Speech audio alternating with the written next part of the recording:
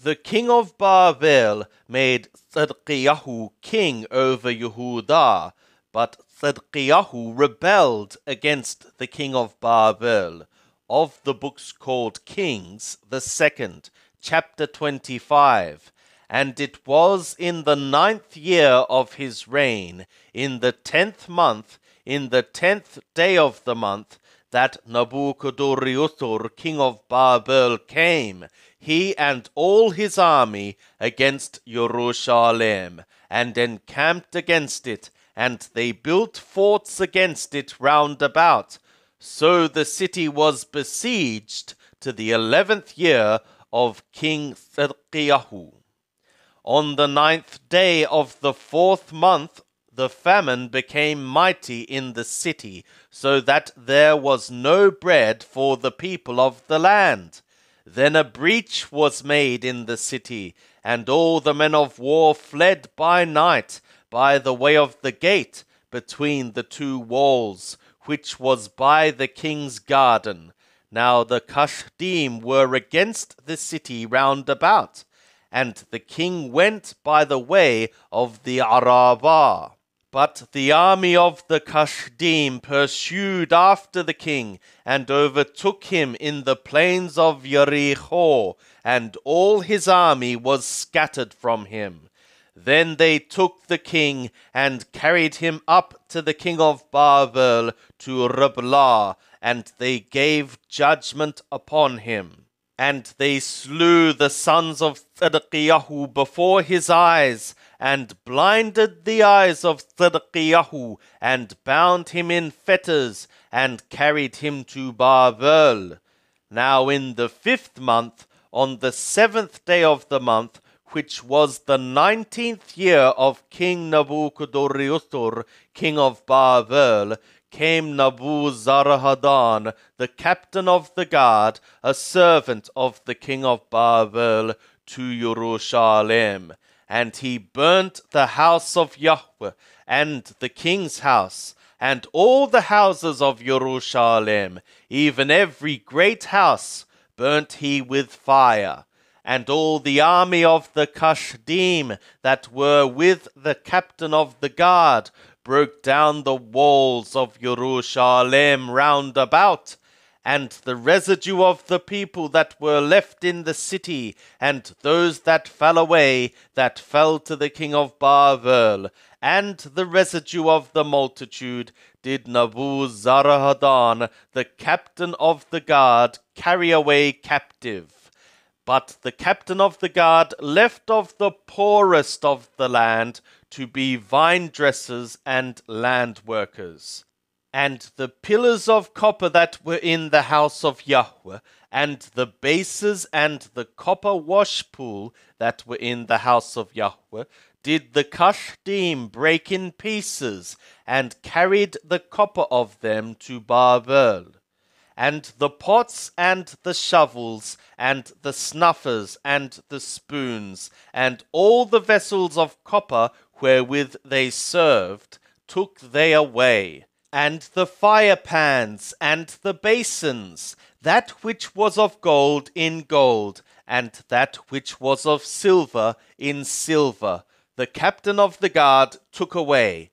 The 2 pillars, the 1 washpool, and the bases, which Shlomo had made for the house of Yahweh, the copper of all these vessels was without weight.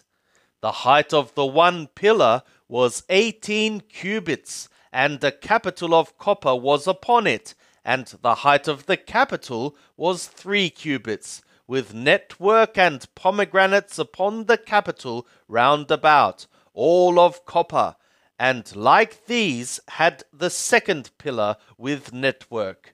And the captain of the guard took Sharayah the chief priest, and Thophoniyahu the 2nd priest, and the 3 keepers of the threshold. And out of the city he took an officer that was set over the men of war, and 5 men of them that saw the king's face, who were found in the city, and the scribe the captain of the host, who mustered the people of the land, and 60 men of the people of the land that were found in the city.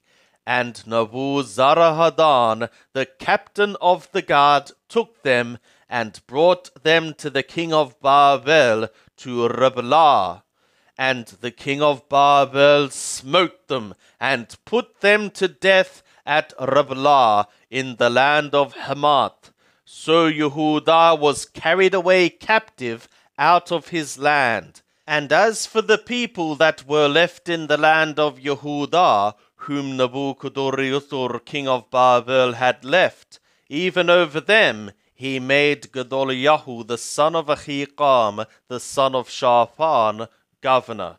Now, when all the captains of the forces, they and their men, heard that the king of Babel had made Gedaliah governor, they came to Gedaliah to Mathepah, even Yishmael, the son of Nathaniah, and Yohanan, the son of Qareh, and Sharayah, the son of Tanhumet, the Netophathi, and Yehezoniah, the son of the Maakathi, they and their men. And Gedaliah swore an oath to them and to their men, and said to them, Fear not because of the servants of the Kasdim. Dwell in the land, and serve the king of Babel, and it shall be well with you.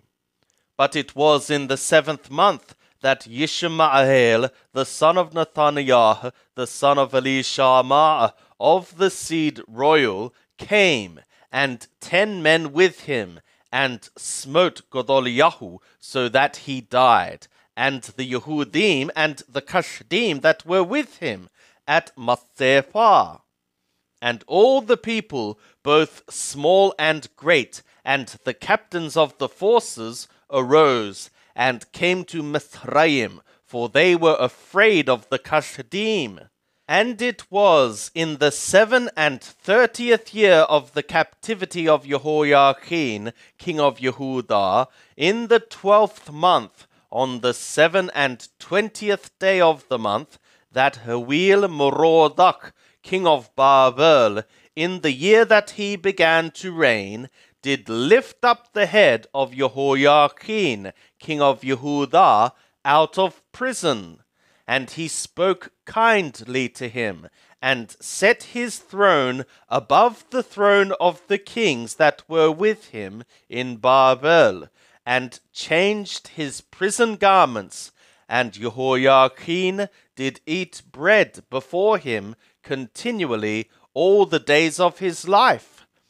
And for his allowance there was a continual allowance given him of the king, every day a portion, all the days of his life.